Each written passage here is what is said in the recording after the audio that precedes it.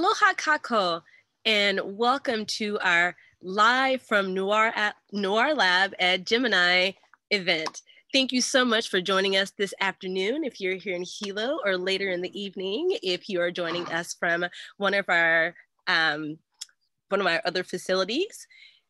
This afternoon, I will be happily presenting to you our host and our science guest. But first, a little bit of background about me. My name is Jamika, and I am privileged to be one of the outreach assistants here at the International Gemini Observatory here in Hilo, Hawaii. Today, I will be joined by two amazing guests. First is our host, and his name is Peter Michaud. Peter leads the Communications, Education, and Engagement team for the Gemini Observatory as part of NSF's National Optical Infrared Astronomy Research Laboratory, NOIRLab. He's worked at Gemini for over 20 years, and before that, he taught astronomy in planetariums from the East Coast all the way to Honolulu.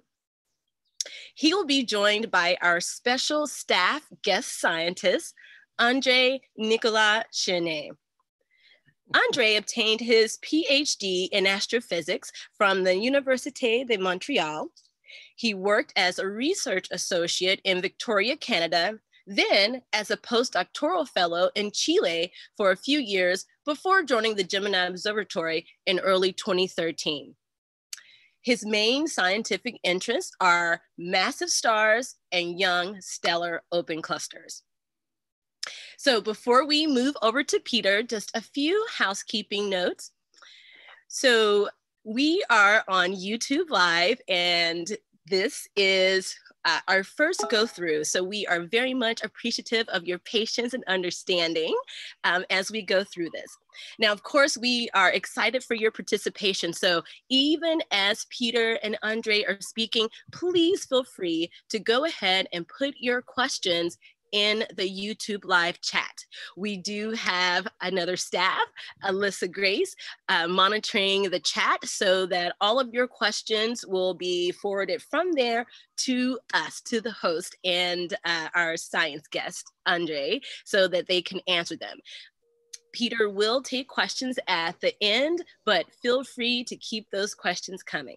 Additionally, there is a bit of lag time that can range from 5 to 10 seconds to maybe a little bit longer. So if you are having some issues with speech catching up, please accept our apologies on the front end as we are learning how to best use this technology. And without further ado, I'd like to go ahead and move to our host, Peter Michaud. Thank you, Jamika, and aloha, everybody joining us. We're from, again, here in Hilo, Hawaii at the Gemini North. Normally, we do this program from our headquarters here in Hilo, but with social distancing, we're trying something a little different today. So we appreciate you helping us with this experiment to see how this works. Normally, we'd be doing this with a classroom of students or a group of students that we've been working with to share what we do at the observatory. So I'm going to switch over to my screen sharing mode. And let's see here, move my windows around a little bit. And we'll start off by taking a look at a few slides and videos to give you a bit of an overview of the Gemini Observatory, how things operate, talk a little bit about some of the science that we do and some of the exciting results and technologies that we use as well. So I'm going to start with a little video, time-lapse video that shows the Gemini North Telescope up on Mauna Kea here in Hawaii at night. And so you can see the stars in this time-lapse moving over as the dome points to different places in the sky. The Milky Way just, oops, and now we're jumping over to the inside view. And to just give you a sort of a sense of the scale of this, the telescope itself is about 7 stories high. And and you can see it tracking along. The sky is blue here. This is nighttime, but the moon is up. And if your eyes were sensitive enough, you'd be able to see the blue sky at night as well by moonlight. But the camera here is sensitive enough to show the color of the sky at night. The moon's about to set. It was a full moon, so as soon as the moon sets, the sun rises. That's what happens when the moon's full. Now we're going to just take a look at one more quick video here. We'll talk a little bit more about this later, but this is showing Mauna Kea, which is the tallest mountain on the planet if you're measuring from the sea floor. When you look at Mauna Kea, you're looking at it, you can imagine it's about waist deep in the ocean. About half of it is showing on the top, the other half is down underwater. So it's a big mountain, about 14,000 feet from sea level. And you can see as night approaches, the stars are going to come out. And again, the moon is lighting up the sky here too. And so you can see that you can see the clouds and whatnot. We'll talk a little bit more about this later. So I'm going to move on. I just want to say a little bit about the Gemini Observatory. We have twin 8-meter telescopes, which means the mirror that collects the starlight is 8 meters across. It collects an awful lot of starlight that way. And we have 2 telescopes. One of them is in Hawaii, in the northern hemisphere, about 20 degrees north latitude, and the other in Chile, somewhere down around 30 degrees south latitude, so that we can see the entire sky from the 2 telescopes. We're coming from Gemini North, which is in Hawaii, and here's a nice satellite view on a rare day when all of the islands are essentially clear. We're located on the Big Island, which is the one down in the lower right. Going to zoom in on the Big Island and take a look at a few features here. You can see those 2 big white caps in the middle of the, not in the middle, but on top and bottom of the island. That's Mauna Kea on the top and Mauna Loa down below on the lower part of this image. And the white is snow. And we'll talk a little bit more about the weather and the environment on Mauna Kea as well. The other feature you can see in this image that's kind of interesting is over towards the right side of the island. You see a sort of a red glow there. I'm not sure how good the resolution is on YouTube, but if you look carefully, you can see that was actually taken a few years ago when lava was flowing from Kilauea. And you may recall that there was about 1.5 years ago, we had quite a lot of other volcanic activity. We'll talk a little bit more about the geology here on the Big Island as well, just to give you a sense of sort of a perspective on where we're located here. This is our headquarters in Hilo. We get a lot of rain in Hilo, and that's why we like pictures with rainbows. You can see that we're an international partnership by the flags out in front of the building. At this time, nobody's in the building because of social distancing. We've closed the building and we're keeping it clean and ready to reoccupy, hopefully fairly soon. But our control room is there as well. And so at this time, we're not operational on the sky. We're looking at ways that we might be able to get back on the sky. But when we do operate, we operate remotely from a control room in Hilo. And at night, there's nobody on the mountain. During the day, typically we'll have a day crew up there that will be doing work on the telescope, up to a dozen or so people that will be maintaining everything, but they are also not going up the mountain right now to work on the telescope. Quick video here, just to, by the way, this is not to scale, in case there was any question about that.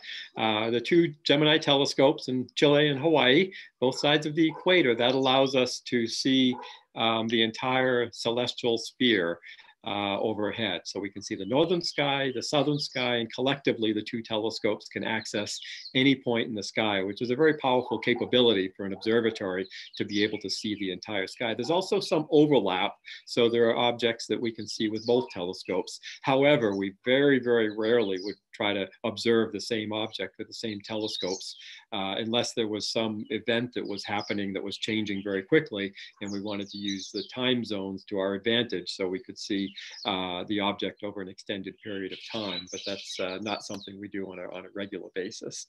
Of course, we have 2 telescopes. We're going to be focusing on the one here at Gemini North here in Hawaii, but this is Gemini South in Chile.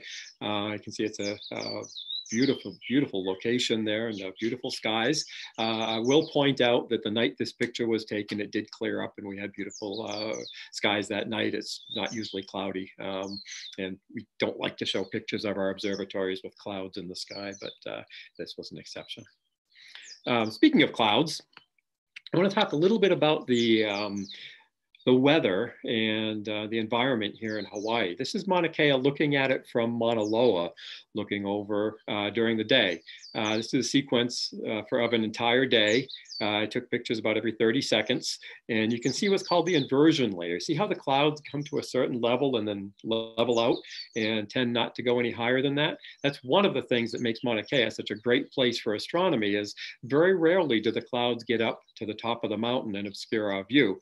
It's one of the reasons that here in Hilo, we get a lot of rain. Hilo's off to the right in this image here, so the clouds build up over us, dump all the rain on us, and keep it clear up on the mountain most of the time. Hilo gets, depending on where you are, about 150 inches of rain a year. So we're a very wet place.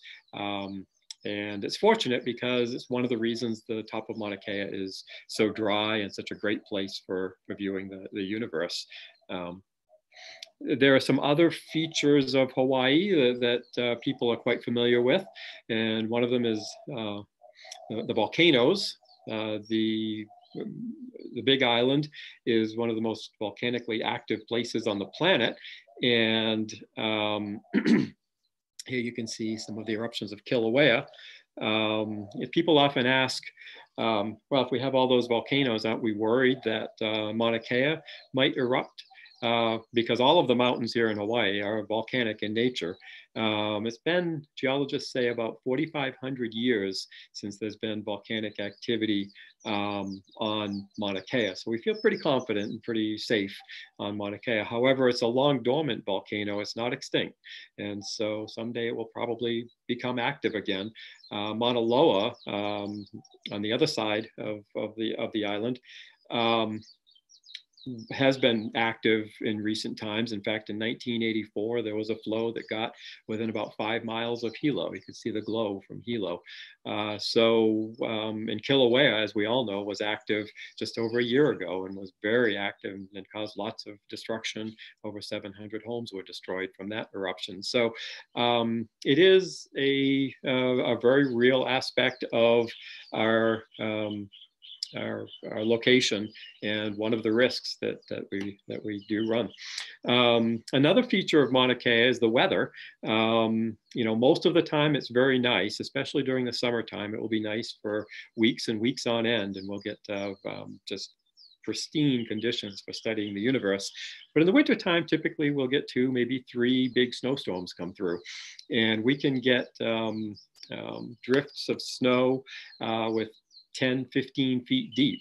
And we may be closed for a few days. Staff will have to go up and shovel the snow off the dome so we can open the dome and observe. Because oftentimes after these big storms, we get some of the best conditions for observing. Dry, very clear weather conditions. And so we want to get back on the sky as soon as possible. We have to get all this snow out of the way. And yes, there are snow plows in Hawaii, and we use them up on Mauna Kea. So about the only place we use snow plows. Haleakala on Maui can also get snow as well, and Mauna Loa as well. But Mauna Kea kind of takes the cake for the most extreme weather in Hawaii. This is a weather tower here showing a process called rime ice, which is when you're in a cloud and it's freezing and the wind is blowing and ice builds up on one side of a structure and sort of goes out horizontally.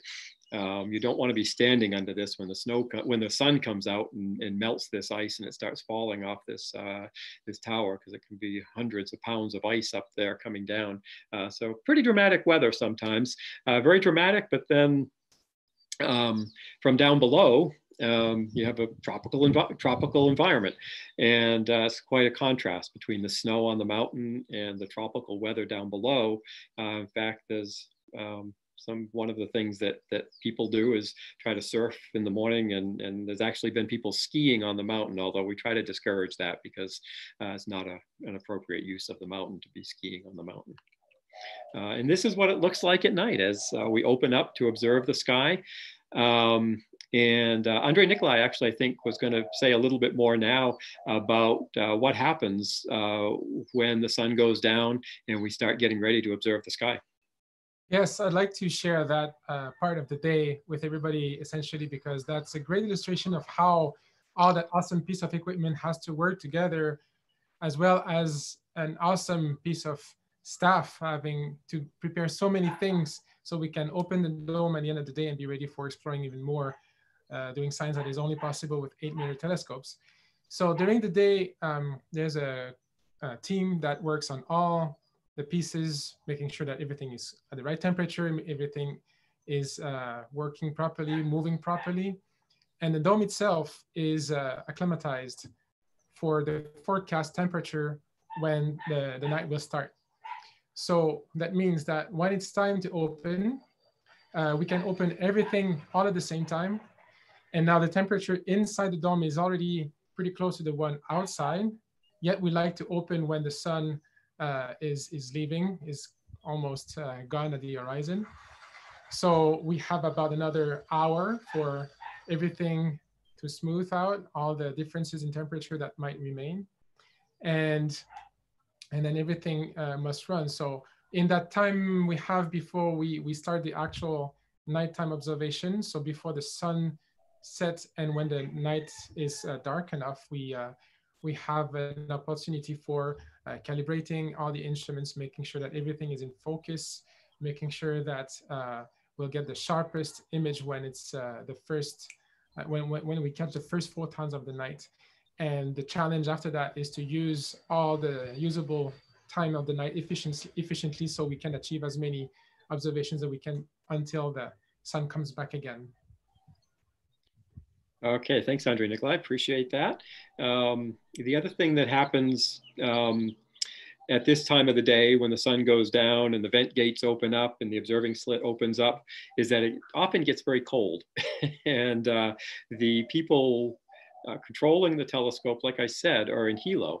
And so all of this is done remotely. And we have a lot of remote sensors that are keeping track of the environment, the humidity, the cloud cover, all of those sorts of things, so that if the weather goes bad, we can rapidly close things up. If the humidity, for example, gets above 80%, we close everything up because we don't want water vapor condensing on any of the optical elements. They do not appreciate that, and will bad things can happen if there's too much humidity or too much wind even too. If the wind picks up and starts buffeting the telescope, at a certain point we have to close things down. It's not uncommon, at least once, maybe sometimes twice a year, for us to get winds over 100 miles an hour on the mountain. André-Nicolas, did you want to add something there? I see your face. Nope. Oh, no, I'm good. Oh, okay. Okay, so let's move on and let's take a look at the telescope here from outside. This is kind of a trick photograph that we took, where we took multiple digital pictures as the dome was rotating and then stacked them on top of each other so it looks like the dome disappears. And so you can see the back of the dome, but you can see the telescope in front and what the telescope looks like compared to the size of the dome, and with the Milky Way up overhead. So we've seen what the telescope looks like as it's making observations. Let's take a look at some of the types of things that we look at. And this is my absolute favorite photograph that Gemini has taken. This is an infrared image of Saturn with its moon Titan down below at about 7 o'clock, 6:30, 7 o'clock position down there. And using a special technology called adaptive optics, we can essentially zoom in and see Titan, in this case, in exceptional detail. What we're looking at here is the atmosphere of Titan, and that bright spot you see there is a storm in the clouds of Titan. So we can see weather on a moon of another planet using this technology. It's called adaptive optics. And I want to talk a little bit more about adaptive optics.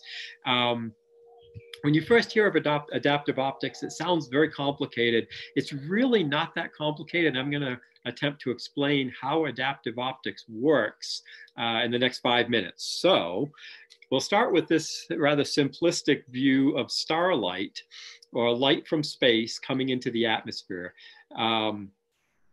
When light is emitted from an object in space, typically there's essentially nothing that will interfere or cause any distortions to that starlight. The Space Telescope, being above most of the Earth's atmosphere, sees this light, and you get these basically parallel rays of light, waves of light coming into the Earth's atmosphere. And that's why observing from space is so powerful, because the light is not distorted by the Earth's atmosphere. As soon as those light waves enter the Earth's atmosphere, the air itself has different densities because it's different temperatures. Warm air is less dense than cold air, and it's mixing together. And when you fly in an airplane, you feel that. Basically, it's turbulence that you feel in the atmosphere. Well, that turbulence also distorts starlight and disrupts and bends that wave front, as it's called, of light. And by the time it gets to the telescope, it can be fairly distorted. That's also what causes the stars to twinkle. So the twinkling starlight is very romantic, but to astronomers, they hate it because it distorts our view. It makes the view blurry, basically. And so that's something that astronomers struggle with when observing from the ground, is the turbulence and the distortion caused by the atmosphere. So we have a way of addressing that, and it's called adaptive optics. Adaptive optics actually started as a military technology, where the military wanted to fire lasers up through the atmosphere, going the other way, looking out, and the atmosphere would distort it and cause the beam to spread out and not do any damage. And so they developed a technology that allowed the beam to stay very tightly focused and be adjusted so that the atmospheric turbulence wouldn't spread it apart. Well, when that became declassified and computers became more powerful and could do that routinely, astronomers adapted this technology for, again, what we call adaptive optics. And here's how it works. It actually uses a laser as well in this case. A couple of ways you can do adaptive optics: with natural guide stars or with laser guide stars, or both. And we're going to show you how we make artificial stars in the sky to use this technology. The joke I used to make is that, or like to make, is that there's not enough stars in the sky for astronomers, so they have to make their own. And so for adaptive optics to work, you need to have a point source of light quite close to the object you want to study to use as a point of reference. So let's go up and take a look at how this works. We're going to propagate the laser into the sky. And so the laser is going to go through what are called relay optics on the side of the telescope. You'll see it here in a moment. There we go. It's going to go to the launch telescope on the top of the telescope, shine up into the sky about 90 kilometers up. There is a layer of sodium. That sodium was deposited by meteors in the atmosphere. Well, this is a sodium laser, and the sodium light excites the sodium atoms in the atmosphere about 90 kilometers up and causes it to glow. From our perspective back on the Earth, looking at that, we see a point of light. We don't see the column of light because we're looking at the column straight on, right? So we're going to go back now to the telescope and follow that beam down, that artificial star that we created up there in the sky. By the way, that star is bright enough to see with a small telescope, but you won't see it with a naked eye or even a good pair of binoculars. That light is focused by the telescope, and it goes down here into our adaptive optics module. Okay, this is our instrument cluster, and one of the instruments on there is the adaptive optics module. What it's going to do basically is process the light so that then we can study it and get incredibly sharp images of objects in space. So we're going to cut away the adaptive optics. Here comes that really slow-moving light. It goes through a collimator, a deformable mirror, a beam splitter is the third thing, and then the red light comes over onto a detector, and it goes to the computer, and we have an image of a star that looks awful. It's just twinkling and shimmering all over the place because we haven't turned on the adaptive optics yet.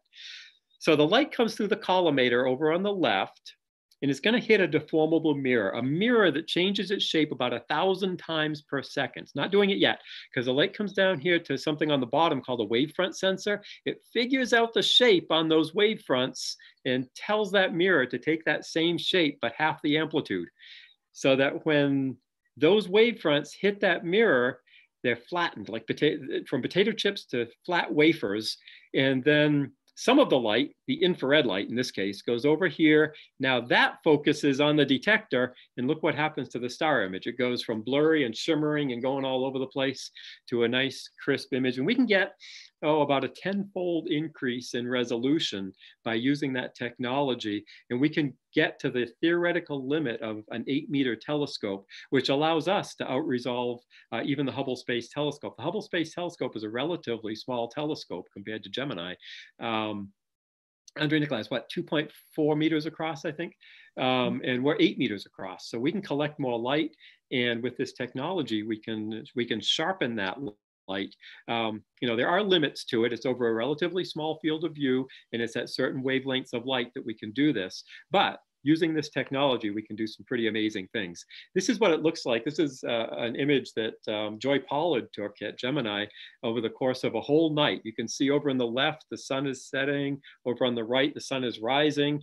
Way over on the left, you see that streak of light over there on the left, that streak of light, that's the moon setting. And then over the course of the night, you can see how the laser has traced paths across the sky as it tracks along with objects in the sky. And you can tell this is Gemini North.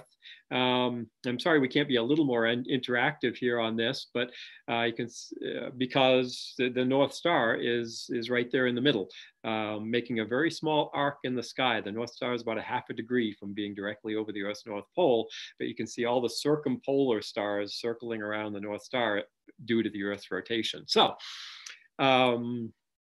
let's talk a little bit more about some of the types of things that we see with adaptive optics. This is a wide view, what you might see with the naked eye of the constellation of Orion. Those 3 stars in a row you may recognize as the Orion's belt. Down below that is a star-forming region called the Orion Nebula or M42. Let's zoom in a little bit. It's right there. We'll zoom in a little bit more, and you can see the Orion Nebula with a naked eye. You can see it with binoculars. A small telescope will show you an amazing view of the Orion Nebula. We're going to zoom in, though, with Gemini a lot. Okay, so let's keep going here. And we're going to take a look at a section of the Orion Nebula. And you can see in this image here, you see the entire Orion Nebula up in the upper left. We zoom into the nebula there. We zoom in one more time to this field right here, which we call the Orion bullets. What's happening down in the left there is that you have a star-forming region where very massive, what are called O-type stars are being formed. André-Nicolas is a specialist in that field. He studies massive stars. And so maybe, André-Nicolas, if you wanted to say a little bit maybe about what we're looking at here as we zoom in even more and what are called the Orion bullets. Absolutely. So that's a very amazing image there, because Orion is the nearest young star-forming area from us. So for us, it's a great opportunity for really getting all the details of what's happening in that precise moment when you have massive stars being formed. And so in that area, you have a lot of very massive stars. They could be 20, 30, 40 times the mass of our own sun. And when a star gets that massive, as it forms and even later in its life, it loses a lot of mass in the form of winds.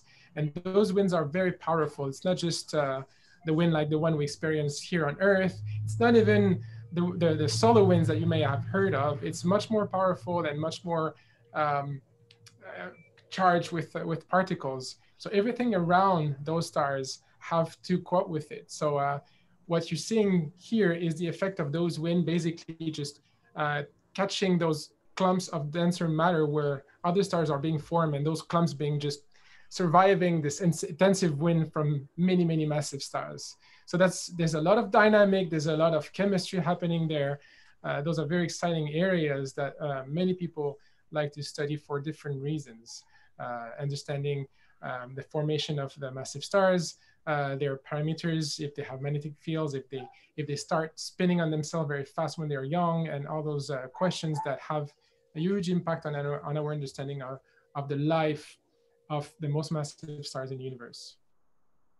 Okay, thank you, André-Nicolas. And ironically, my wind chime is going off here as you were talking about those stellar winds. That's not happening because of the stellar winds, by the way. So let's just take a quick look at some of the other recent findings from Gemini. By the way, all of the images that we're showing you here are available on our image gallery at gemini.edu, and go to our image gallery and you can find all of these images there. The videos as well. Okay, this is kind of a compelling looking image. It's very colorful. What's of interest, though, is the really boring small little dot at the very center. And you may have seen some stories on this. It was nicknamed the mini moon because it's the second known object other than our big moon known to be in an orbit like our moon is around the Earth. And actually by now, or actually I think it's early May, this object will have escaped the Earth's orbit and will be flying away from the Earth. But that little spot right there is only a couple meters across, a really small object that was discovered, and we followed up with it on Gemini. The reason the stars are so colorful in there, or those lights are so colorful, is those are stars, and this is a color picture of this object. But we had to, in order to get a color picture of an object with a telescope like Gemini, you have to take 3 different photos with 3 different filters, a red, green, and a blue filter, basically. And so when we combined it together, because they were taken at different times and this object is moving in the sky, it looks like the stars are moving, but it's really because this object was moving relative to the stars as we took those 3 images of this object to put it together into a color picture.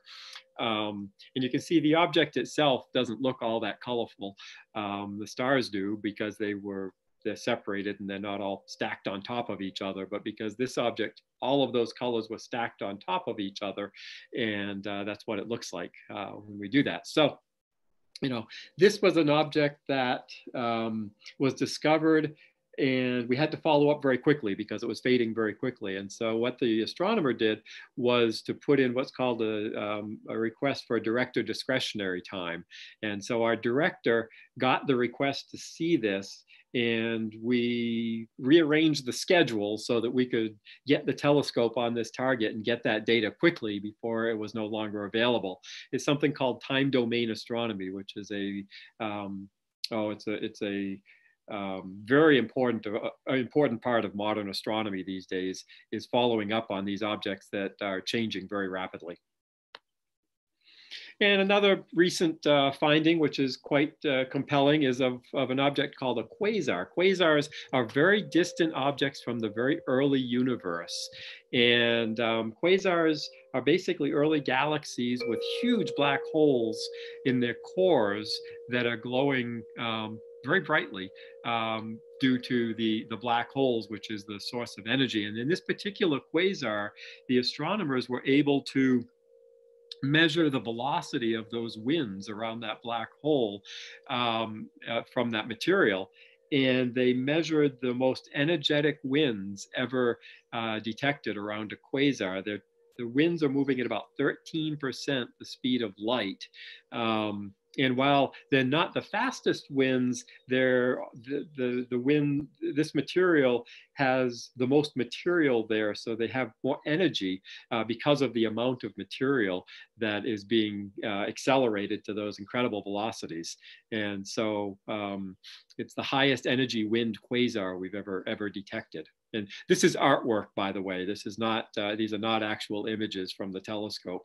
The data that they were using would be spectroscopic data, where they take the light and spread it into a rainbow of colors, and from that you can determine velocities of gas and objects in space.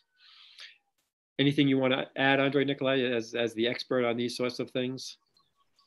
Well, I think you've covered it very accurately. So if we compare those winds to the ones I mentioned before, this is like by many factors, like many orders. Like I don't know if it's like 1,000 times more powerful, but it's in that range. You don't want to get anywhere near those black holes. Sounds like a Star Trek episode, doesn't it? Pretty much. Okay. um, and also, we like to take pretty pictures too. And this is an image that was obtained with Gemini of something called the planetary nebula. This is a fairly compelling planetary nebula. Some planetary nebulas just look like donuts in the sky. Others have all these different shapes. But essentially, a planetary nebula like this represents the end state of a star of mass, stars of mass very similar to our sun. And so we think in about 4.5 billion years from now, our sun could end up in a similar state to this.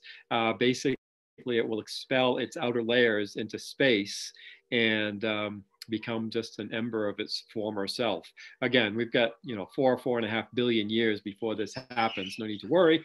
But by studying objects like this, we are studying the fate of stars like our sun in billions of years. And finally, the last pretty picture I want to show you is an image that we took of two interacting galaxies. Galaxies tend to form in clusters. And oftentimes these clusters of galaxies, the galaxies in the cluster will interact with each other as they're moving through space. In fact, if you've ever seen the Andromeda galaxy in our sky, it's about, I think, 2.6 million light years away.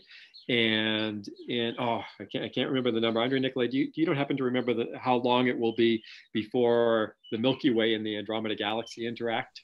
I think it's something like 2 billion or 2.5 billion years, but that's it's a long ways off. But these interactions take millions of years to transpire. So it's like these galaxies are doing these graceful dances. And as they do that, they kind of tear each other apart gravitationally. But when galaxies collide and interact, it's not like throwing a rock against a wall or something like. They're not solid objects. Galaxies are mostly empty space. The distance between our sun and the nearest star is 4.3 light years, or I think about 26 trillion miles or something like that. Some incredible distance. So the galaxies really kind of pass through each other. The analogy is if you stand with a friend over a few feet away and you take two handfuls of sand and throw them at each other, most of the sand particles will kind of miss each other and just pass through each other. That's like galaxies. The stars don't collide together, but the gravity distorts them and causes these beautiful, intricate patterns over millions of years to form and evolve.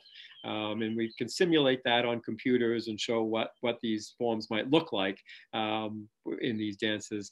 But the timescales are so long that we can't watch it unfold on human timescales. So we can just sort of get a snapshot of what that interaction looks like right now.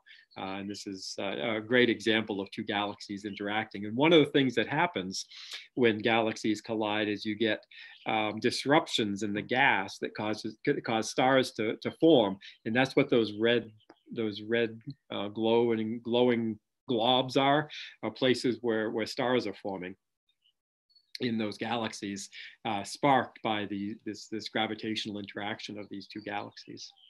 So, okay, I'm going to turn this back over. Oops, André-Nicolas, you have some slides, don't you, that you wanted to show? So I'm going to stop sharing my slides. Yeah, and I will start sharing mine. So let me just first click.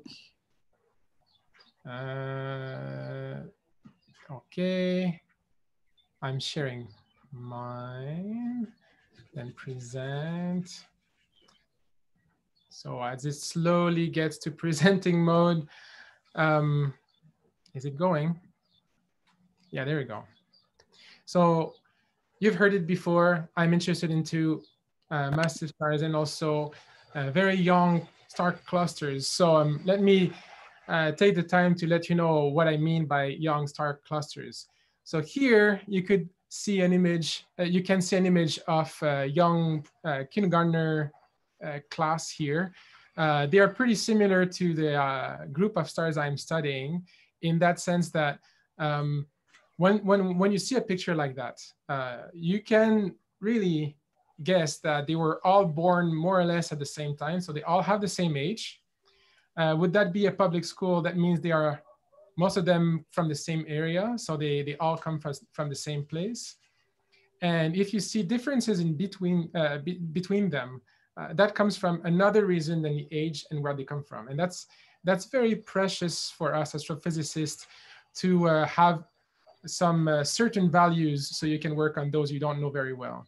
So if I compare that group of young kids to the group of young kids I'm studying, so that's a young star cluster. What you're seeing here is the cluster called NGC 6520, but you see more than that. All the yellow stars in that picture are not from the cluster. They are background stars because when we look towards this cluster, we see a lot of stars that are also in a galaxy, but much further away. The ones that are from the cluster, you may recognize them very quickly. They are forming that kind of crown of blue stars around a yellow one. So that's what forms that group of stars. We know that they are fairly young. Actually, they are, in that case, they are 150 million year old. So I would say they're almost in high school at that age. To be very young, you would have to be a few million year old. That's like very, very young. You have to think that it takes about 1 million to sometimes even 5 million years for a star to form. So when it's in the first million years of life, it's very, very young. So most of them are blue, but right in the center, there's a big bright yellow star right there. And if they are the same age, and if they are at the same place, that tells us that there must be another reason for them to be different.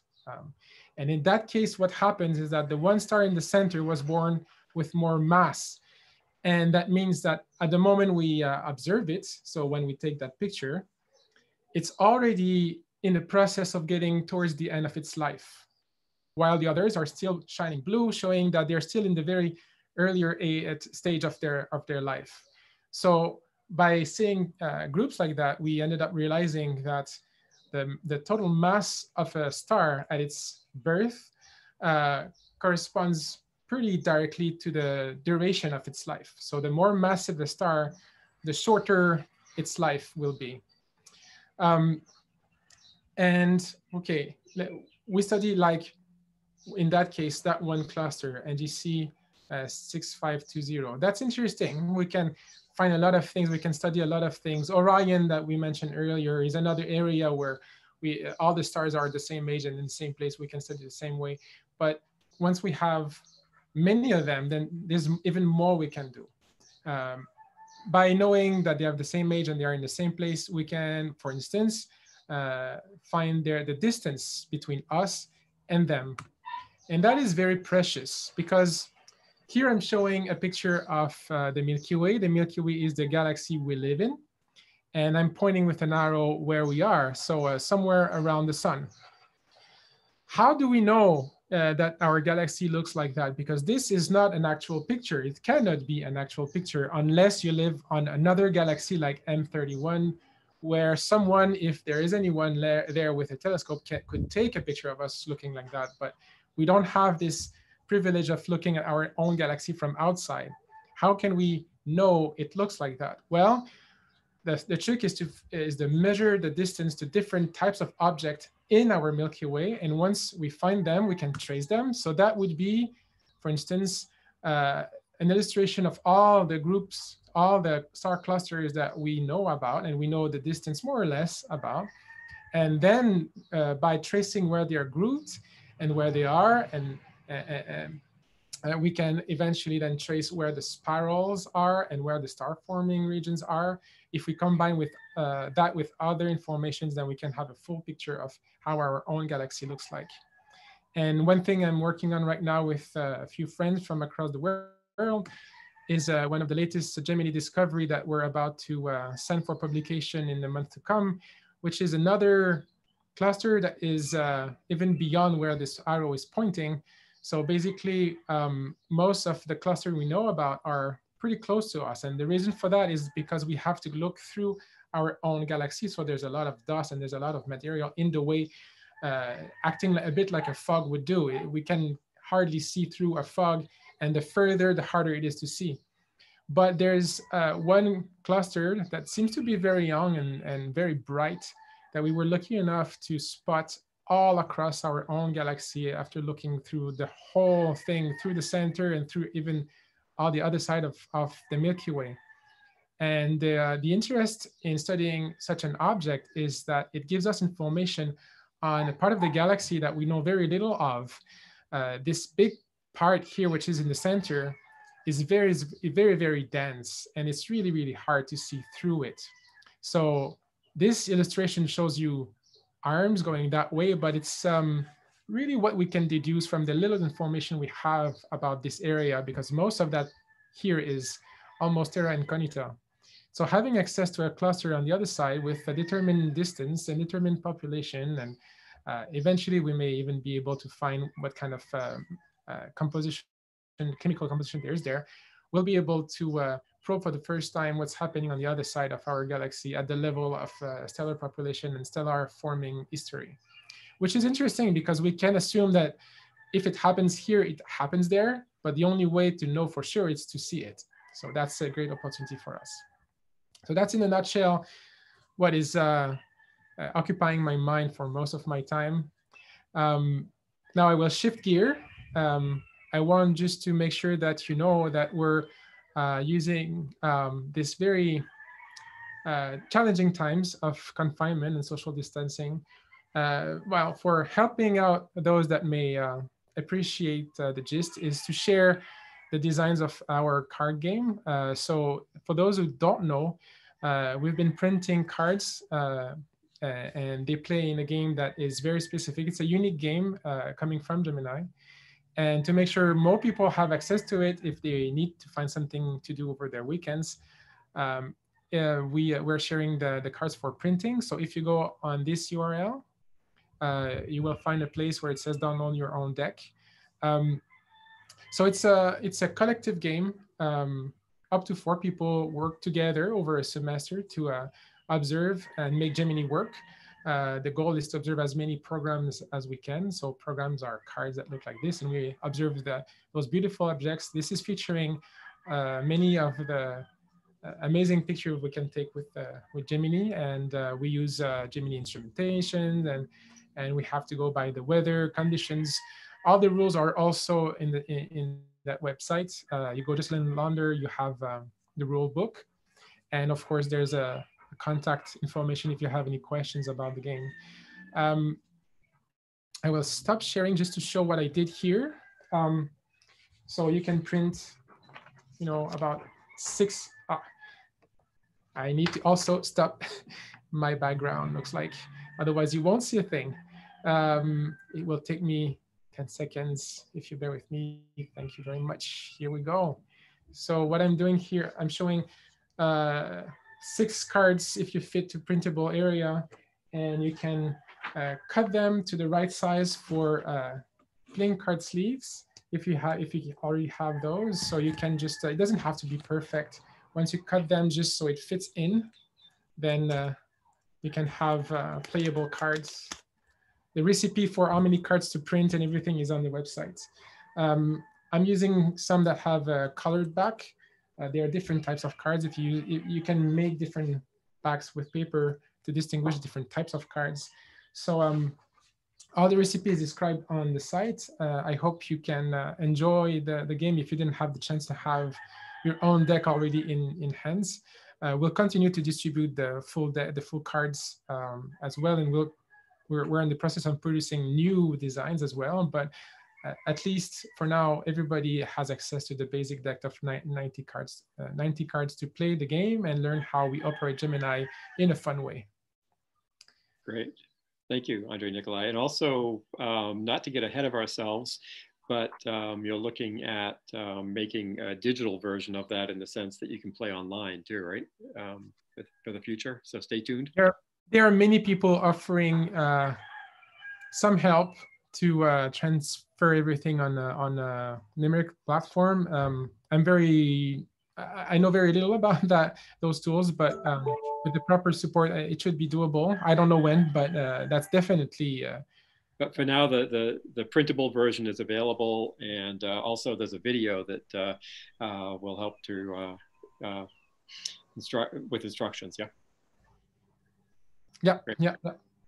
Okay, I think at this point we're running a little bit over. However, I'm willing to stay as long as people want to stay online for if there are any questions, and we'll open it up to questions if there are any. Well, I'd like to first thank Dale and Harriet Dupuy, commenting from Louisiana. Thanks for watching, and thanks for your nice words. And we won't keep you up too much later because it's almost 10 o'clock there, isn't it?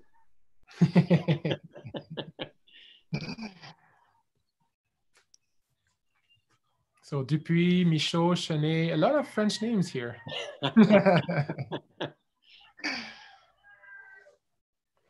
Alyssa, did we have any questions from YouTube? There are no questions right now. I'm sorry? There are no questions right now. Oh, okay, okay.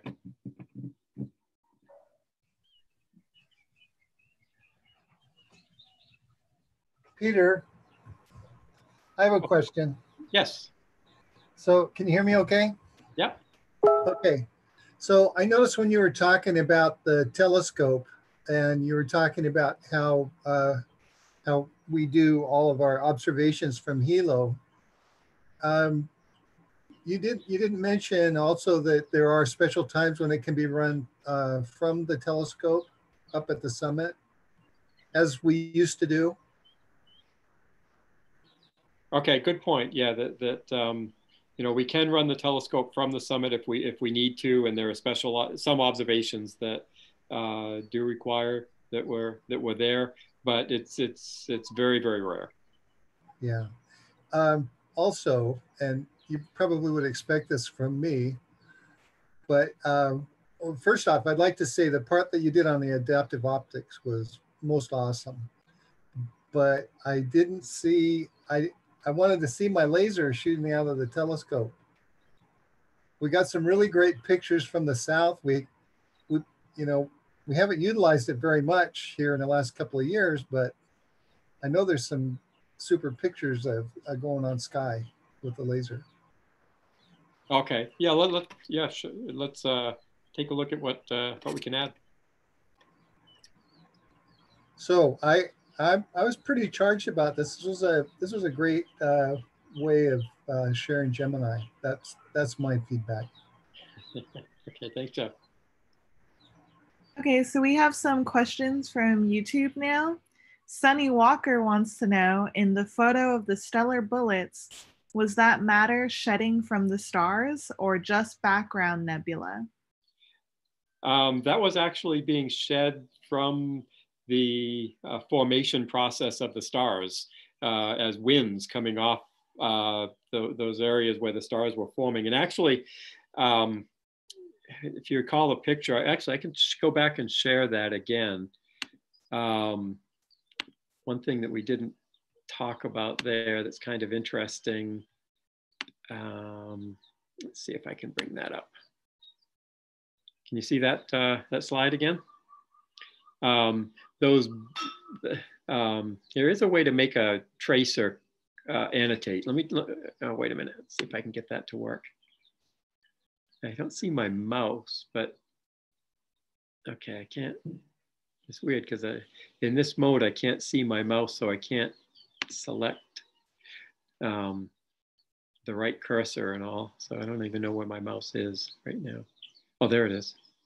Bear with me here a moment and I'll get there. Okay, I still don't see anything on there. Anyway, if you look at these pillars that are going off towards the right, at the very tip of them, you see sort of some blue clouds up there. That's actually where there's iron in the cloud itself. And what's happening is that material in those clouds with the iron in it is being accelerated to such a velocity that it's causing the neutral hydrogen to glow, the hydrogen that's in that area that normally wouldn't glow. But as it's excited by these clouds passing through, it causes it to glow. And that's what you see as these sort of pillars going off to the left from those blue spots at the top. So it's kind of like a tracer on a bullet. And what's happening though is that cloud passing through the hydrogen excites the hydrogen, causes it to glow, and that's why we see that glowing pillar behind it, because that cloud is being propelled through that neutral hydrogen gas. Okay, so we have more questions coming in on YouTube. Stargazer Girl 30 wants to know, how are observing objects chosen? That's a good question. It's a lengthy process in time, and it involves a lot of people in the community. So when a big telescope like Gemini is built, it's with the goal of observing as many objects and getting as many data that will make progress in science as possible. And focusing on those that are really depending on the size of the mirror. And so we're having an 8-meter telescope. This is something that can do a lot of unique type of observations. So how do we select the targets? Well, it's not us to decide. It's for people to having ideas. So anyone who has an idea of something they'd really like to study in depth, thanks to the size of the big telescope, they fill a form that is made available to them, and they send that over to us. And once we, before a given deadline, once we gather all the proposals, all the requests all together, they are distributed in the community, and different experts will evaluate the value of the project. Some projects are clearly, very necessary to schedule, because we know that this will answer a question that we really need an answer for. Those that are really compelling, but sometimes may miss some details, just need to be reworked and proposed again. So with that process, we select a certain number of programs that are worth pushing over to the observatory. And once we have them, we prepare them in the system, and then we decide which one to observe and when. So the selection of merit is done. Now we're at the observatory. It's a given day. We have to decide what to do over the night. We go by deciding if the weather will comply. So we look at the predictions, and we try to plan for the most likely night. We also plan for other type of weather, but we focus on the one that is the most likely. Then we go for the objects that are available at that night, because there are some targets that are more visible in the spring, in the summer, winter, and so on and so forth. And then we go with the type of instrument that we have available. Some type of observation requires a certain instrument, but that instrument is not on the telescope yet, so we have to wait until it is available. So there's a suite of things to consider. So our goal is to grab, at the observatory, is to grab those programs that were selected as the highest priority from our peers, and give them the maximum chance to being observed at the telescope, and to use as much of the night time as we can use in the most efficient way. Thanks, Andre. Next question, also from Stargazer Girl 30. What objects can Gemini see in the infrared that optical telescopes can't see? That's excellent. So let's focus on those objects that are mostly for infrared. Well, why would an object be visible in infrared and not in optical? There's a variety of reasons. One is, well, because it does shine light in infrared and not so much in optical. So an example would be a star that is very, very small and not so massive. We call that substellar mass type of star, and those are brown dwarfs. We call them brown dwarfs. They have more or less the shape and the color of Jupiter, sometimes a little more maroon. They tend to be much redder, and sometimes so red that you really want to observe them in infrared, because this is where you will get the most light compared to optical, where they're not shining that much of the blue light, especially if they're far away. There are other reasons. Some objects would normally have blue light, but they are behind a cloud of dust. and the dust acts on the light by blocking the light, but it's blocking much more of the blue light than it is blocking of the red light. So the bluer the light, the smaller the wavelength of the light, for those that are familiar with the term. So it's like if the size of the grain is big enough for blocking the light.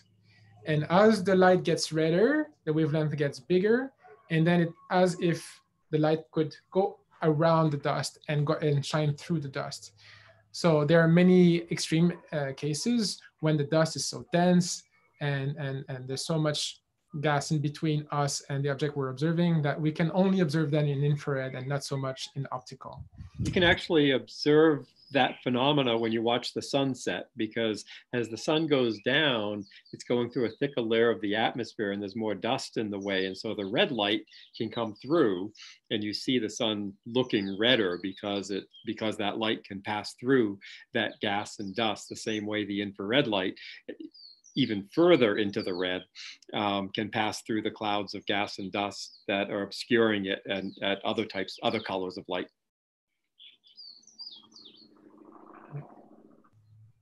Okay, thank you. We have a question from Ebony Marshall.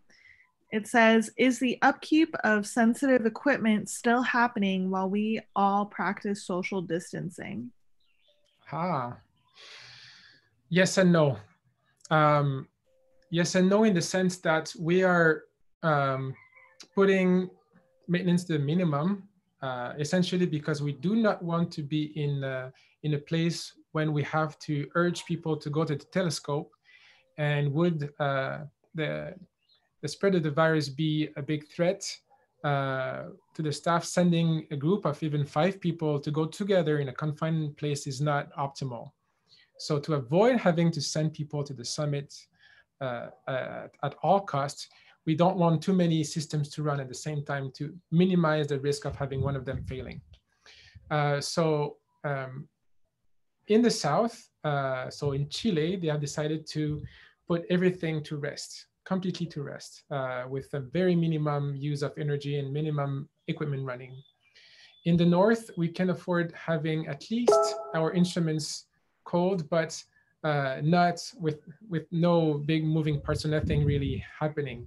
The reason why we do that is because if we have to go on Sky Quick, then we would be ready. In Chile, they would have to spend some days to put everything down to the right temperature and run. So it's a very minor difference, because in both cases, we're just making sure that we run to the minimum and to minimize the risk of having to do any maintenance. So it's almost as if you were at rest, but we're completely alive. We're just dormant. I can just add a few details for those who may not be familiar. The instruments on a telescope like Gemini, we have multiple instruments ready to go at any time. And so they need to be kept cold with cryogenics and in vacuums, and need to be maintained at that level. Once you warm them up, it becomes a lot more difficult to then cool them back down again. And so we do have sensors that are monitoring them as well. Yeah, normally I think, and what the question was getting at was that these instruments are very sensitive, and they also require that they stay within certain conditions in terms of temperature and pressures and things like that. So yes, that is a very big concern. That's it for the questions on YouTube Live. We have a comment here saying that if it was not of the dust in our galaxy, the center of our galaxy would outshine the full moon. So this phenomenon of the dust blocking light is shaping the sky that we see at night. If it was not of it, the sky would look completely different.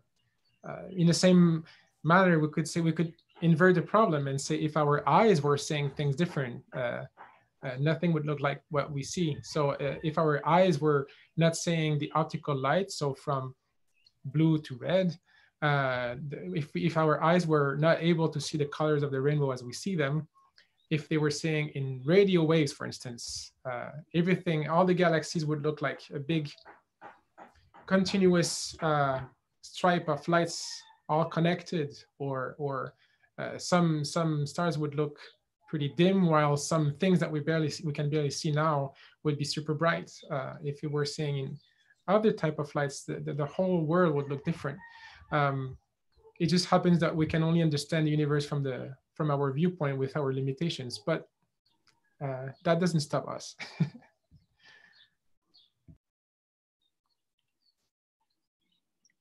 Okay, sounds like a good place to stop if we're out of questions. And thank you everybody for joining us. And we'll be continuing these programs. Watch on social media for the, I think we'll do the next one next Thursday at the same time. Be safe. Take care, everybody. Ahoy ho.